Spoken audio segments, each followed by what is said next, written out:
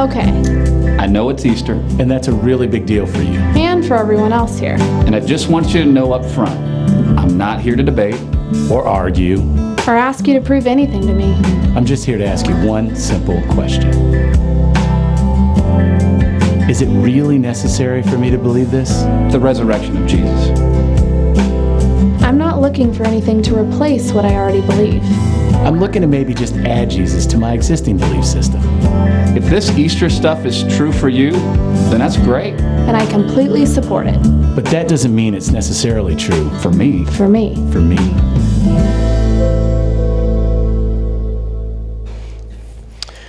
So I want you to help me with something. I got a jar of marbles here. I'm going to pass it right down here. You get about 5 seconds each. I want it to get around the whole group here. And guess how many marbles are in there? Maybe write it down on your program, okay? I don't know why, but sometimes people fall asleep when I speak, so I got to give you something to keep you awake. As excited as I am about talking to you today about the resurrection, I'm even more pumped, or as pumped, to talk to you about what I'm talking about next week, what Jesus teaches about forgiveness. If you're here for the first time or first time in a long time, we'd like to interest you in coming back. Yes, we do have an agenda for you. We want to help you grow in a deeper relationship with Jesus Christ. Do you know how many people are filled with bitterness, anger, or resentment toward people that have double-crossed them, cheated them, hurt them, and they can't forgive them? I mean, we've all messed up and need to be forgiven. A number of years ago, I was invited by a family to come to St. Vincent's Hospital. The father was dying. He was right up against the finish line. And I got there, and his wife was there, the kids were there, the grandkids were there. And he said, I've done a lot of bad things. Can God forgive me? And I assured him, I said, Jesus died for every one of your sins. If you confess that to him and commit your life to Jesus, you're going to be good to go. And so we prayed right there with all the family, and he confessed his sins and committed his life to Jesus Christ. And I tell you, when we were done, there wasn't a dry eye in the room. Then he motioned me even closer. He said, and I've messed up with my family. Is there anything I can do to make it right? I said, I tell you, you gather them around and you get really specific, person to person, whoever you think you failed, and you ask their forgiveness, I'm pretty sure you're going to be okay. Well, then I left, and I turned left on Barnes Road, east. I stopped at a stoplight there. I was in a hurry. And this is where Barnes Road is 2 lanes, and it turns into 1. And a white Jeep pulled up right next to me. And this guy had huge tires, jacked him up about 3 feet off the ground. And I thought, I'm in a hurry. There's no way I'm going to let this guy beat me off the line. So when that line turned green, I punched it. But he punched it too. We're flying down Barnes Road neck and neck, and I'm thinking, what is with this guy? I got the inside lane. Who does he think he is? And then I realized he knew that if it got tight, he could just run right over me. So when we got to that point where somebody had to do something in our little game of chicken, I backed off. But I gave him a piece of my mind with my horn. I mean, come on, he'd cost me maybe 4 seconds. Then when I settled down and my blood pressure subsided, I thought, how ridiculous I must look from heaven. I'd just been talking to a family about God's love and compassion. And then just in a matter of minutes, I turned into a driving maniac. I was like Exhibit A for our depraved human nature. My point is, we've all sinned and need God's forgiveness. And Christ's resurrection is the proof that Jesus' death on the cross for our sins achieved forgiveness. Now, if you're new to our church, like we saw in that video we just showed, only you can decide if it's necessary for you to believe in the resurrection. But I'd like to tell you why We believe it's true. Now, maybe you stopped going to church when you were in middle school. Your parents got a divorce and the family stopped going. Maybe in high school you convinced your parents you didn't need to go anymore. Or maybe you dropped out when you hit college. Or maybe you've never gone to church. And for you, Easter is like maybe about eggs, maybe chocolate, maybe something about resurrection, but you're not sure you believe. Let me tell you why we believe the resurrection rings true. The resurrection was reported by eyewitnesses. The Apostle Paul, who wrote more than any other writer in the New Testament, writes, "For what I received I passed on to you as of first importance, that Christ died for our sins according to the Scriptures, that he was buried, that he was raised on the third day according to the Scriptures, that he appeared to Cephas," that's Peter, "then to the 12. After that, he appeared to more than 500 of the brothers and sisters at the same time, most of whom are still living, though some have fallen asleep. Then he appeared to James," that's Jesus' brother, "then to all the apostles, and last of all he appeared to me also as to one abnormally born. For I am the least of the apostles and do not even deserve to be called an apostle, because I have persecuted the church of God." So Paul says, first he appeared to Peter, that's Cephas, and Peter's gospel was written by a friend of his named Mark, so we have the Gospel of Mark. Then he appeared to the 12, the disciples. That will certainly include Matthew, who wrote another gospel, and John, who wrote another gospel.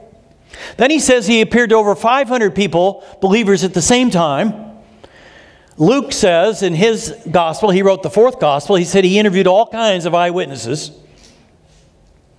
In our day, if you have a court case and you have 2 to 3 eyewitnesses, you have grounds for a good case. Paul says we have over 500. If you don't believe me, go ask one of them. Then he appeared to James. Now this is important. There's no record of James being a believer. James was Jesus' kid brother, his stepbrother. One time we read the family came to get Jesus out of the temple. They thought he was out of his mind. So presumably James was with them when they did that. Now, I asked you this last year. I'll ask you it again. What would it take for your brother, if you have siblings, for your brother to convince you that he is the Son of God? You say, like, nothing, man. I mean, you would have to die and be raised again. And that's exactly what happened to James. Jesus appeared to him, he became a believer, and then James went on to be the leader of the New Testament church. And then finally, Paul tells us he appeared to Paul. Paul was adamantly opposed to Christians. He hated Christians. He hated them so much, he was putting them in jail. He says the other disciples were cowards, they ran away, but none of them did what I did. I was putting people in prison. I can't even believe God would include me on this list. Now, the fascinating thing about this text, put it on there again, Pat, is that practically all scholars believe this was an early Christian creed read in churches around the world, and that it was written 4 to 5 years after Jesus died and rose. Now, this is really important. You say, what if early Christians made this whole resurrection thing up? Well, to be made up, a fable has to be at least 3 generations. You have to wait to write a fable until all the eyewitnesses have died. But this is written 4 to 5 years after Jesus rose. Paul says, if you don't believe me, go ask one of the other eyewitnesses. We believe the eyewitnesses' reports ring true. Another reason the resurrection rings true is because the way the writers wrote themselves into the narratives. Suppose you're making this stuff up. 80 years after the fact, Jesus didn't rise from the dead, but you want people to think he did. How would you write yourself or the early believers into the resurrection narratives? I mean, Jesus said a number of times, I'm going to be crucified, and 3 days later I will rise again. So you would think they would write themselves in as saying, okay, Jesus is going to rise again, and so the third day we went out to the tomb, and we were all out there ready to meet Jesus. But we don't read that at all. Instead, we read that women were the first ones to the tomb, and they went out kind of timidly. They had spices. Spices are not for a risen person, they're for a dead person. And when the women got there and found the tomb empty, they were afraid. They ran back to tell the disciples that Jesus is gone, that the tomb is empty, and they said, "This is nonsense." All the early believers were surprised by Jesus' resurrection. We read when Jesus appeared to Mary Magdalene, she was shocked. When Jesus appeared to two disciples on the road to Emmaus, we read they were stunned. When Jesus came to visit the 12 disciples in the upper room, they couldn't believe it. It all reminds me of Lieutenant Frank Clements. From his earliest days, he wanted to fly airplanes. And so when he was old enough, he signed up for the U.S. Air Force. This was at the end of World War II, and so within a short period of time, he was flying dangerous missions from England over the English Channel into France and Germany. He was from Big Spring, Texas, and everybody there loved him, and Fourth Baptist Church there, they all prayed for Frank and were anxious to get reports back on how he was doing. And one day, the father, Mr. Clements, got a report that he was shot down over the English Channel. And so he ran and got his wife, and they ran to meet with Pastor Dunham, and they wept together and prayed together. Then a few days later, they got the ominous report, "We regret to inform you that your son has been killed in action. Our deepest sympathies go with you." So all the people of Big Springs, Texas mourned. They had a memorial service for him. West Texas people are close, so everybody came out and they laid a single red rose on his casket. Problem was, it was a case of misidentification. Frank Clements had not died. It was another Frank Clements. It was true that Frank Clements had been shot down over the English Channel, but he survived. And he was picked up a couple days later, and because he had been shot down, they said, "You can take a leave of absence, go home and see your family." Well, Frank didn't know anything about this other Frank Clements and the misidentification, so he didn't call. He didn't know his parents were mourning his death. And so he took the ship over the Atlantic, took a week. Then he took the train from the East Coast to Dallas. Then he took a Greyhound from Dallas to Big Spring, Texas. When he got off the bus, he decided to walk home. Slung his duffel bag over his shoulder, and he didn't see anybody he knew. And when he got there, he heard his dad working in his shop beside the house. And he just went up behind him. His dad had his back toward him and watched him for a few seconds. Then he said, "Dad?" And Mr. Clements froze. So he said it again, "Dad?" And his dad turned around and he rushed over to him, gave him a huge hug, and he was in tears and squeezing him like crazy. And Frank couldn't understand it because he was more like a handshake sort of dad. And his dad, backed up, and then he ran into the house to get Mom, and his dad went down the street yelling, "He's alive! He's alive!" And the next day in the paper, Big Springs, Texas, big headlines, "Lieutenant Frank Clements returns alive." Just like everybody in Big Springs was surprised that he'd returned alive, everybody was surprised that Jesus returned alive. And why would you have the stories begin with women coming to the empty tomb? In those days, women were not even allowed to testify in court. They were considered unreliable witnesses. The only reason women would play a leading role would be if that was the way it happened. And how about the disciples in the Garden of Gethsemane when they're praying with Jesus and the guards came to arrest Jesus? Don't you think you would write them in as standing shoulder to shoulder and saying, "If you want Jesus, you got to come through us"? But we don't read that. Instead, we read they all were cowards and they ran. Peter had at least enough courage to follow along behind so he could kind of listen in on the trial, and he was warming his hands by the fire, and a middle school girl came up to him and says, "I know you. You were a follower of Jesus." He says, I don't know what you're talking about. I don't even know the man. Now, if you're Catholic, you understand this better than the rest of us, how important Peter is. He's the guy. And he's written into this narrative as a coward and a doubter and a total failure. And Mark, he tells us in his gospel, one of the Jewish guards grabbed him by the cloak, but he wasn't going to let himself be captured. No. So he squirreled out and he ran down the street naked. This stuff's in the Bible. You should read it. If they fabricated these accounts, don't you think they would have written themselves in a little better light? Instead, the narratives read like real history. The resurrection rings true. Still another reason the resurrection rings true is because the disciples changed inexplicably. In my experience, people do not change easily or quickly. Childhood characteristics go with us well into adulthood. So what explains the disciples changing from doubters and cowards into spiritual powerhouses? A few days after Jesus rose and ascended into heaven, the disciples went out into the streets and proclaimed Jesus, knowing full well that they could be arrested. They proclaimed, "You killed Jesus, the Son of God. He rose from the dead. We've seen him, and the tomb is empty. If you don't believe us, go check it out for yourself." When the people heard this, they were cut to the heart. This is in Jerusalem, and said to Peter and the other apostles, "Brothers, what shall we do?"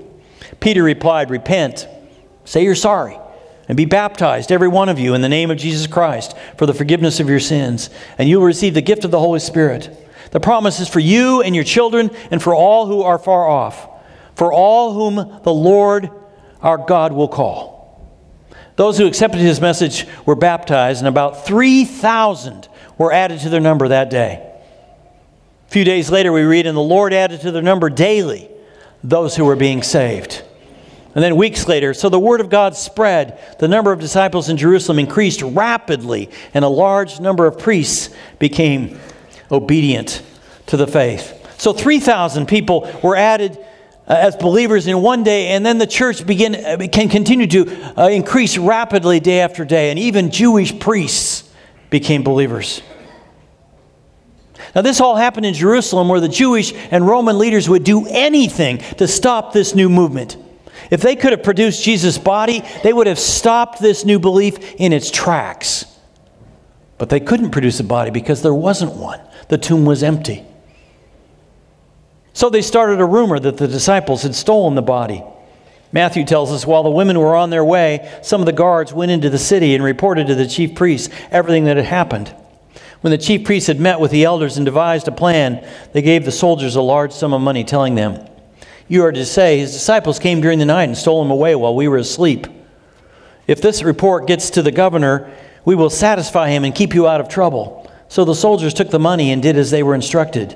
And this story has been widely circulated among the Jews to this very day. Let me tell you, there is no way the disciples stole Jesus' body. Do you think they got together and said, "Hey guys, we know he died, but just to keep the dream alive, let's go steal his body"? Come on, if they all ran like middle schoolers after a Halloween prank when Jesus was alive, if they weren't willing to risk their lives when he was alive, why would they do it when he was dead? Come on, he said he was the Messiah. He said he was the Son of God. He said he was the resurrection and the life. All that turned out to be a lie once he died. So why risk their lives now? The last thing they were thinking was about stealing a body. And if they had stolen a body and buried it somewhere, don't you think one of them would have remembered where they buried that body when they were being threatened with death? One of them would have gone and dug up Jesus' body and said, "Here." But none of them did that. Instead, all of them proclaimed Christ boldly until their death. James, the brother of John, one of the disciples, was beheaded by Herod Agrippa in 44 AD. Peter was crucified in Rome. Peter objected to being crucified or put to death in the same way Jesus was, and they said, "Okay." So they crucified him upside down. Andrew was crucified in Patras, Greece. Thomas was speared in Madras, India. Bartholomew preached in Egypt, Arabia, and Iran before being skinned alive and beheaded in India. Simon the Zealot was sawed in half for preaching in Persia. Philip preached in Turkey. He was martyred with hooks put in his ankles and he was hung upside down. Matthew was murdered for preaching in Ethiopia. Why would they travel all over the world and preach Jesus, and why were they willing to die for him? Because they saw the risen Christ. There's another crazy idea that's been floated. Jesus never died. Do you know where these ideas come from? If you ever took a religion class in college, you probably were told one of these things like the disciples stole Jesus' body or Jesus never died. You know where it comes from? They start with an a priori assumption that there's no supernatural in this world. Everything is natural, all there is. So there can't be miracles, so there can't be a resurrection, so they have to come up with an alternative history. A woman wrote, J. Vernon McGee, our preacher said that on Easter Jesus just swooned on the cross and the disciples nursed him back to health. What do you think? McGee replied, dear sister, beat your preacher with a leather whip with 39 heavy strokes.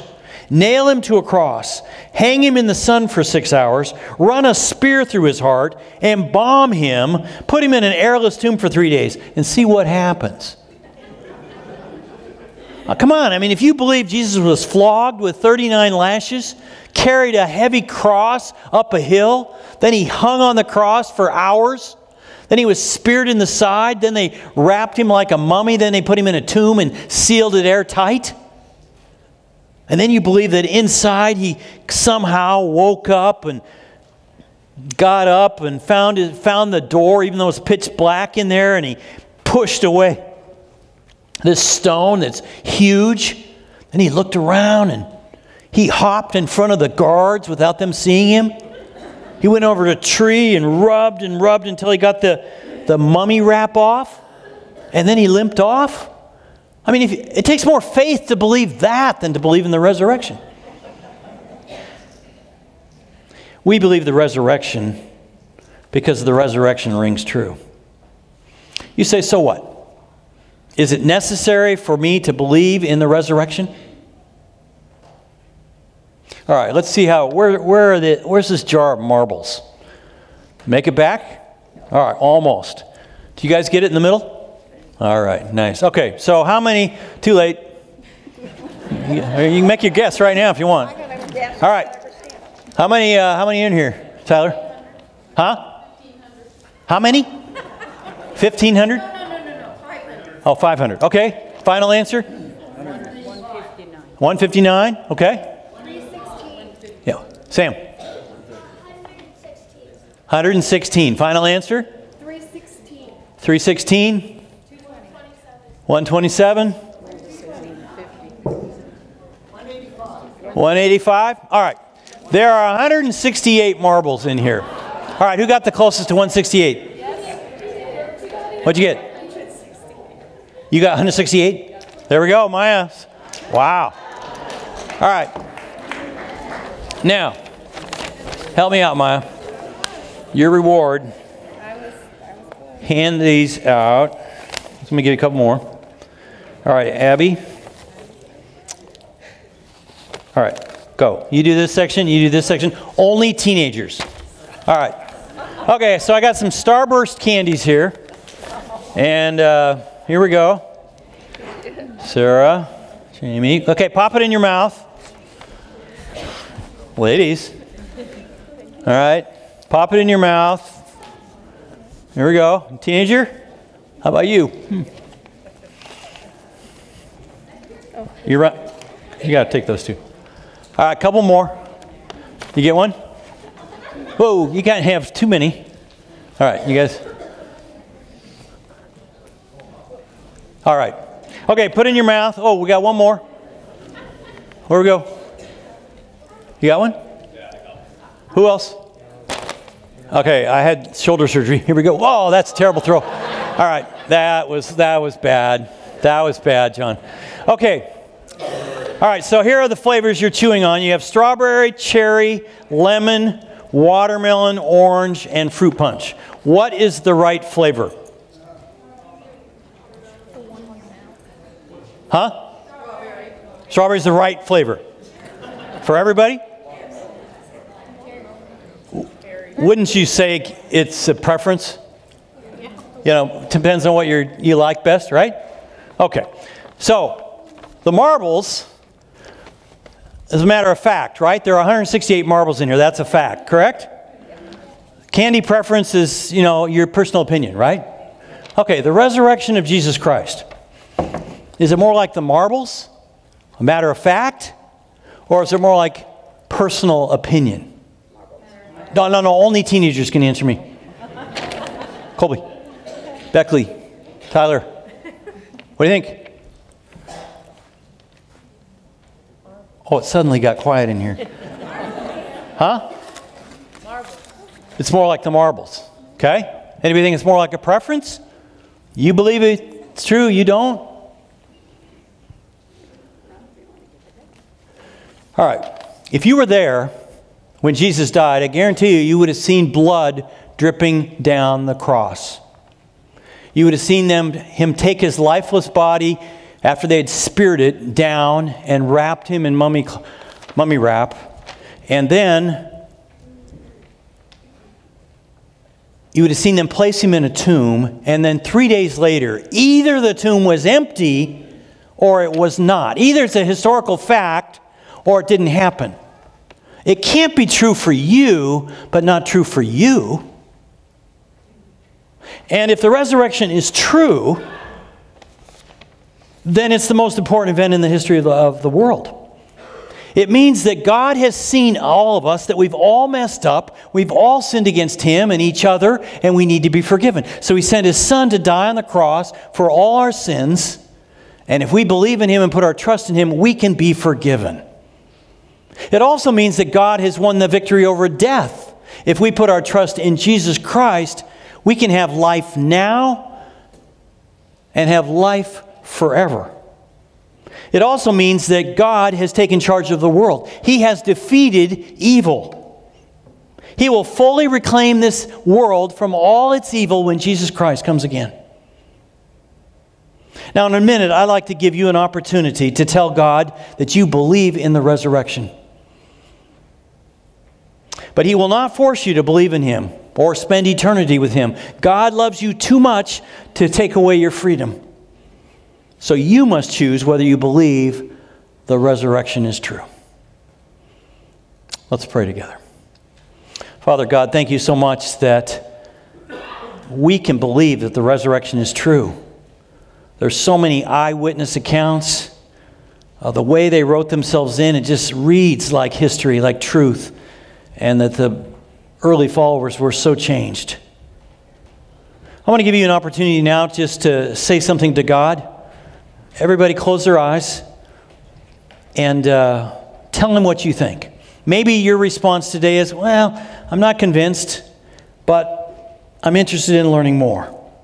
Well, then tell Him that. Or maybe today you say, I'm in.